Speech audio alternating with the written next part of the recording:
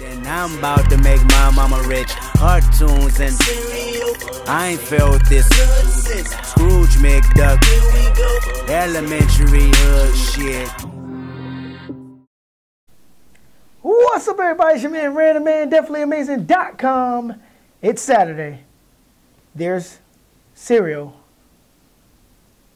Here to talk about cartoons. So that would mean that we're here for Saturday morning cartoons and cereal. Season 3.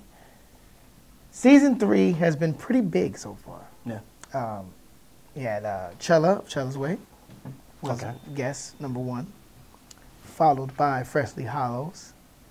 Followed by Mike Black. Okay. And now, Straight Manning. Straight Manning. Straight Manning. But see, here's the thing. Yeah.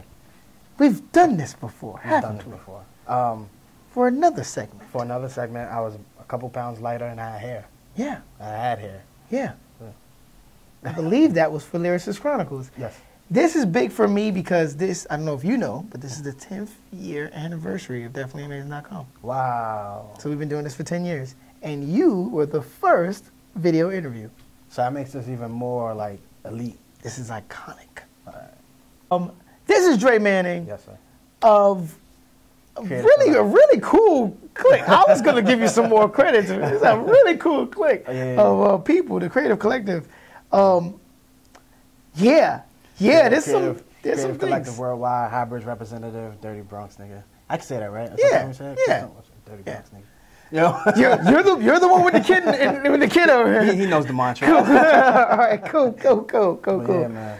As people always know, Logic is our guest co-host, and he usually is the guy that's the background voice that you'll hear chiming in, or you'll hear Wave 52 chiming in. But Logic's not here with us today, so... Shout out to my dude Logic, man. Yeah, Yeah, man, I know Logic. Yeah, you know Logic. I know you know Logic. I went to D.C. with Logic for the Million March. Oh, cool. So you know Logic. Logic is actually very integral and definitely amazing now. So Okay. he's DA family now. Okay. But I've allowed all my guests, since I have an extra chair. I've allowed my guests to bring guests today, and everybody's brought some pretty cool guests.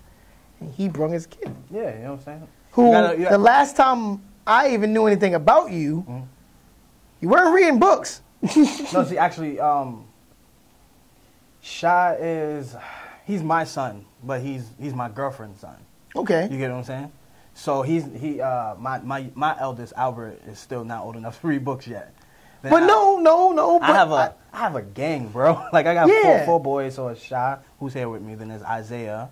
Then there's Albert, who's 4. Okay. And then there's Aiden, who's 9 months. Okay. So yeah. But our interview goes further back. So that was Albert. That was Albert? That was Albert. He's 4 now. He's 4. He's like this big now. Well, who in the world are you? Good Lord. Yeah. Look, it's just too many of y'all. Yeah. He's gonna have to have his own little cartoon about you guys. If everything work out well, I'll probably get a good show like T.I. and Tiny, man. You know, yeah, I'm down with that. The family, you know. Just don't be that kid on the show that like nobody likes, because then that's just pointless. Yeah.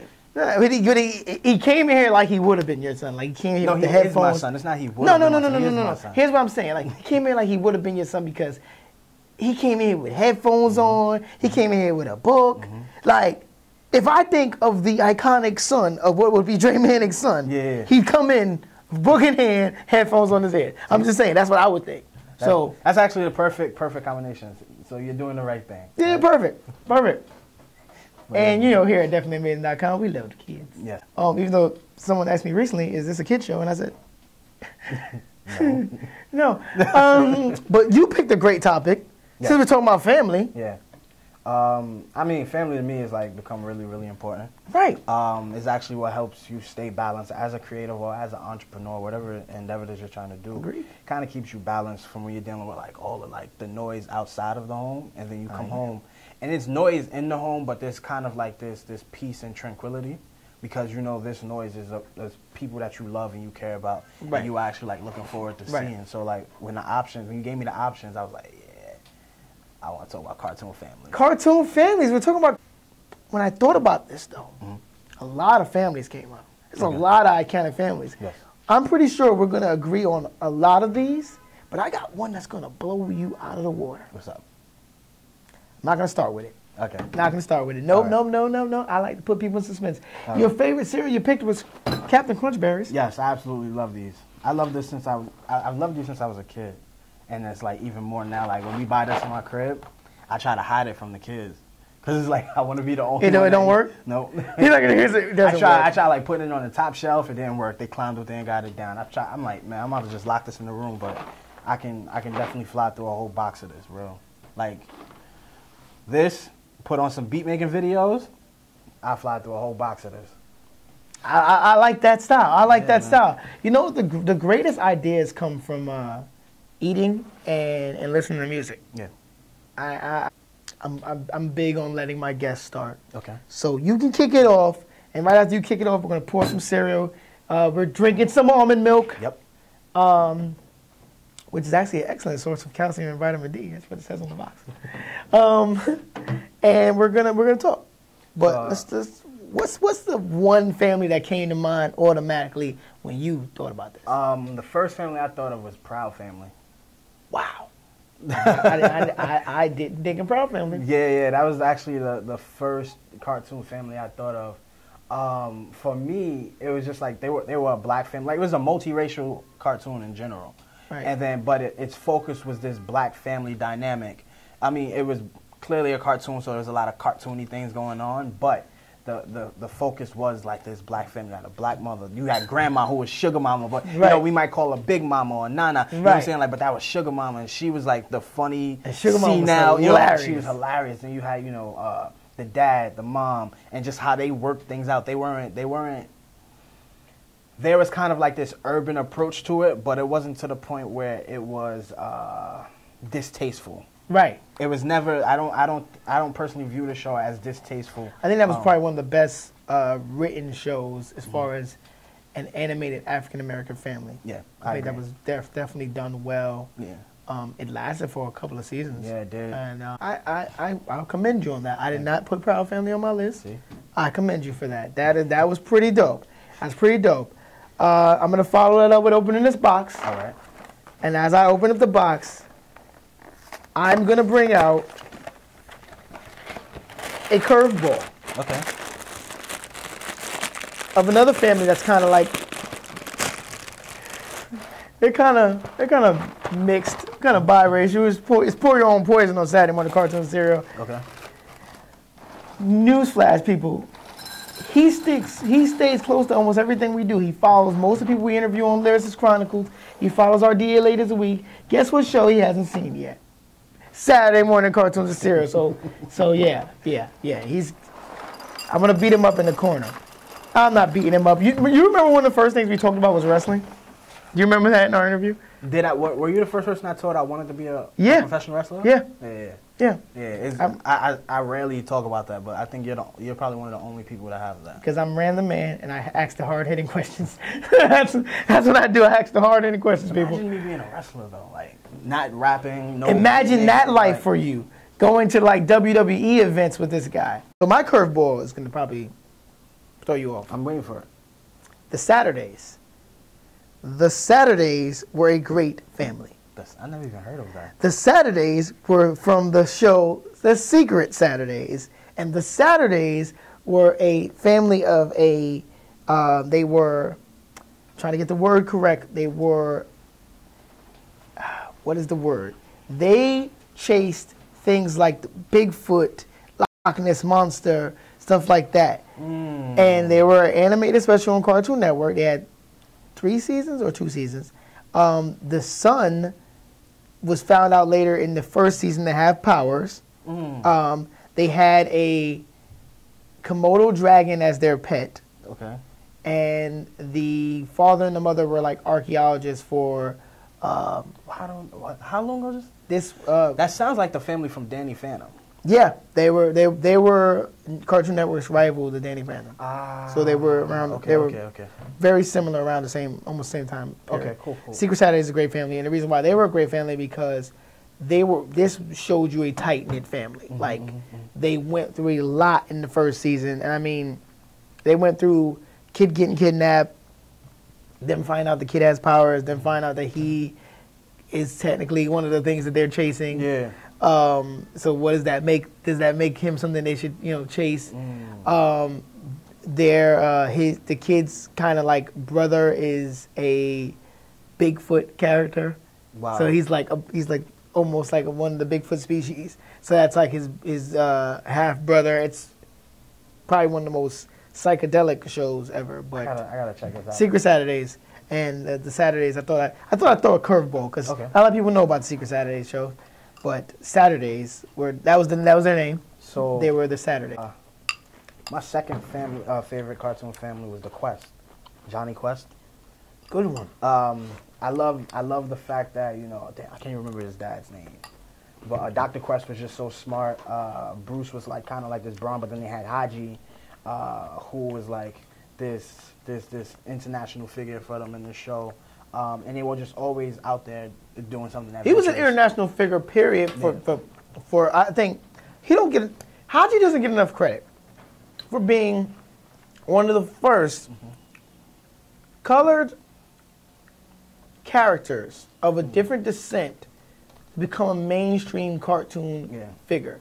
Like everyone who grew up in the 60s and 70s going into the 80s knew about who Haji was. They knew his catchphrase, Sim Sim Salabim. Like he was known. I think he was more popular than Johnny Quest. Yes. In fact, when they were going to do the second reboot, because they did do a reboot. Okay. And it did pretty well. It was like the Johnny Quest Avengers at that point. You remember the It was when reboot? Johnny was older. Yeah. He wasn't a little kid anymore. He was more like a teenager. They did the reboot, and the reboot was all right, but it only lasted 2 seasons. And in the realm of cartoons, if it lasts 2 seasons, you didn't do that great. Yeah. But remember, it's all about selling toys. Yeah. So they didn't sell any toys because no one knew about who Johnny Quest was. Yo, Haji was so lit, bro. Yeah. Like Johnny could fight, and that was okay. Johnny had some hands. See, Johnny had hands like he was a white boy from Brooklyn. Yeah. He didn't have hands like he was a white boy that was going around the world. Yeah. But Haji was just it, man. Like it was just, I guess like everything about him made him more popular. That catchphrase was probably one of the most used. I still use it sometimes just to like bother people. Simpsons All the was hilarious. I just wish I could use it to actually like do stuff that Haji did. Like imagine somebody getting on your nerves. Keep talking. Sim Sim Salabim. It's over. Now you can't talk. And now you can't talk for an hour. I don't want you to talk for an hour. And they're just sitting there like this. No, you can't talk. Until I say that again, I'm not going to. Well, I mean, since we're talking about families with powers, and this family once again wasn't really, they were technically all born together. I'm gonna go with the Powerpuffs. Yeah. Powerpuff say the day. I'm gonna go with the Powerpuffs. It was a weird combination, but it definitely was something that made you go, all right, yeah, because they would fight just like normal sisters would. Their family dynamic was crazy, but that was a great show. Yeah. They ruined it with that reboot they made. I've never seen the reboot. Don't watch it. All right. I've never seen the reboot. Don't do it to yourself. It'll make you cry. I agree with you. Great family dynamic, great powers. Yeah. They showed exactly how sisters really act towards each other, though. Yep, definitely. Definitely. But they also inspired like a bunch of little girls to like be incredibly strong and Right. And not kind of like be held down by anyone or anything. They were the Wonder Woman of that era of the 90s. Yeah. So many girls who like teamed up and became like the Powerpuff Girls in like middle school. I Right. was like, man, y'all ain't got powers, but I get it. You know? Yeah, I get Like, it. I get it. We'll give it to you. Definitely. But I like Powerpuff Girls. You're actually like really not on my list at all, which I like. Yeah. Because this makes this a better dynamic. Yeah. Because if we had the same things, it'd be be boring. It'd be and real no one boring. wants corny. Yeah. So I'm gonna go back in time Okay. and give you the 2 first families of cartoons, Flintstones and the Jetsons. I knew one of us was gonna say it. I just didn't want to be that guy to say it. Definitely. Flintstones and the Jetsons. So the Flintstones. First of all, let me just say the Flintstones. Without the Flintstones, and no one's gonna probably give them the credit they deserve. Without the Flintstones, there will be no Family Guy. It'd be no Family Guy. There'd be no dynamic of. What about Simpsons? Would there be a Simpsons? Simpsons was a different dynamic of father. Okay. Without Simpsons, there'd be no Family Guy too. Yeah. But I think if we go down the yes, definitely as far as a primetime cartoon. Okay. Cartoons didn't get primetime status back then. Yeah. So Flintstones, one of the first aired at primetime, and then followed by the Jetsons, all off of the Honeymooners. So without the Honeymooners, you wouldn't have had the Flintstones and so on and so on and so on. Right. Yeah, so we're about to cut the commercial. I'm going to find some really cool, funny commercial to put there because that's what I do. All right. It's your man, Random Man, Dre Manning. Dre Manning. I feel like it's like... Is it weird calling me Dre Manning now? No. No? Not that. I feel like it's almost iconic because I'm Random Man and now you're Dre Manning. Yeah. Because before it was like, you're Dre Manning. Yeah. So but now it rolls off the tongue. Yeah, man. Random We should put Man. an album together. No, let's not do that. It's your man, Random Man. Definitely, hey, I can rap. Definitely amazing. We'll be right back. And we're going to talk some music. That's one. Right. Hip hop. Let me come back. This unfortunate man is Stringfellow Bean, world's leading plant expert. And this is John LaFoot, world's meanest pirate. And this is your last chance to tell me, what is a crunchberry? There's no such thing. Nom de plume. It say right on this box, Cap'n Crunch cereal with crunchberries. They taste like the strawberry, but they're not the strawberry. Do they have seeds? No. Do they get mushy in milk? No, they stay crunchy. Then they're not berries. You make the fool of me? I will. You'll put up your patty paws. That's what you'll do, Jean LaFoot. Yeah! Captain Crunch, just in time. Anytime's the time for Captain Crunch, especially Captain Crunch with Crunch Berries. It's got corn for crunch and oats for punch, and Crunch Berries for that little extra... Monsieur LaFoot, now I know what crunch berries are. What? They're swell. Captain Crunch and Captain Crunch with Crunch Berries from Quaker. What's going on, everybody? It's your man, Random Man, DefinitelyAmazing.com, Saturday morning cartoons and cereal in effect. I'm here with a hip-hop artist. Yes. I feel like we're back at the original premise of Saturday morning cartoons and cereal, which was Saturday morning cartoons and cereal and hip-hop. Mm-hmm. We only entered into hip-hop stars, but now we're doing everything. Yeah. But I feel, let's go back to the roots, and let's interview somebody who I know is a phenomenal artist. Thank you. But you reached out to me for this one. Yeah. You said you had something in the works. Not even. It's ready. Like, it's ready. Let's talk. So I've been working on this project called Hello, My Name Is. It's gonna be the first project I release, like, honestly, and put my all into in quite some time. Maybe I'm gonna say about 6 years. Right. So I'm just gearing up. I'm releasing this single from it called Live from the West Side on February 27th. A lot of people would look at me weird, like, bro, what you live in the East Coast? How is it live from the West Side? So I'm from the Bronx. I'm from the West Side of the Bronx. From the West Side of the Bronx, High Bridge to be exact. So during my time, like when I met you, I was going by the stage name Dreamer, and the person I was then is the same person I am now, just a little more free.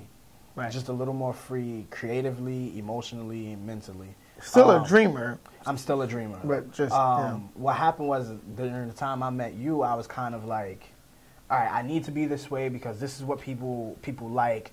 But then when you guys didn't see me, I was kind of like this hood dude. I'm from the hood, and I'm like a hood dude at the same time. Right. So like I was banging, I was selling weed, like I was shooting dice, doing everything your average hood nigga does. But I'd come around y'all, and it was like peace and love, and wearing cardigans and looking really cool. Right. So it was like, which also made me realize, like, damn, people can pretend to be gangster rappers, but they can also pretend to be conscious rappers. And I was just like, you know what? I'm not really telling my story, and I'm not telling it in the way that I should be telling it. And this is why I don't feel like I'm accepted, because nobody knows me. Nobody really knows me. They know of me. They're familiar with me. So I kind of went through like this metamorphosis. It took some time to go through, and finally found myself creatively, and then that spawns a record like Live from the West Side, which is like really, really aggressive. And, there'll be people who don't like it. There'll be people that will like it. There'll be people that'll love it. And I'm okay with all of that. Right. Because for me, my music is therapeutic for me. Right. I do my music for me. I see progression. Mm-hmm. I've all and me, I look at things as where we have gone in the last 10 years. Everybody that's ever been featured on the site, I consider, you know, some of them don't talk to me no more. Some of them still talk to me every day. So there are a lot of people I consider family, and I look at the we. How have we progressed over the 10 years? You know, going into this 10th anniversary in October, I have a lot to look back up on, and I think it's a very proud moment to have you on as the first Lyricist Chronicles interview. Back when I was just still doing everything with the flip cam. So, you know, this is a moment. Do you still own it? Do you still have the flip cam? I still have my flip cam. The battery does not work for it. But you should always keep something like that. It's still in my possession. Actually, I'm buying a new battery and a new charger for it later on this year. What you need to do is just get this shit bronzed and put it on make this into a statue like my flip cam. What you used to do with it, and just let that be that monument. You know, I like that idea. You know what I'm saying? Like, definitely, everybody, make sure you're checking out the Creative Collective. Make sure you keep your eyes and your ears ready. February 27th is going to be right here before you know it. Yeah. Thanks, man. Thank you. Thanks for showing up. Thanks for always supporting Definitely Amazing. Thank you. No, that honestly, from the moment we met to this moment right now, whether we've spoken every day or we've spoken every other day or spoken in a year or two, it's always felt like I just seen you yesterday. So I appreciate that. So, you know what I'm saying? Like, thank you for allowing me to be here today. You know what I'm saying? Like, I had to I showed up because you allowed me to be here. So I appreciate that 100%. This is amazing. I mean, now I got to meet your kid. Yeah, man. He's over there. He's in his own zone. He's in his zone right now. We gotta have some fun, man. This is cool. You came prepared. I appreciate that. Definitely, man. Yeah, I bet you thought, like, man, I hope this guy got some cards. I was ready to keep going, bro.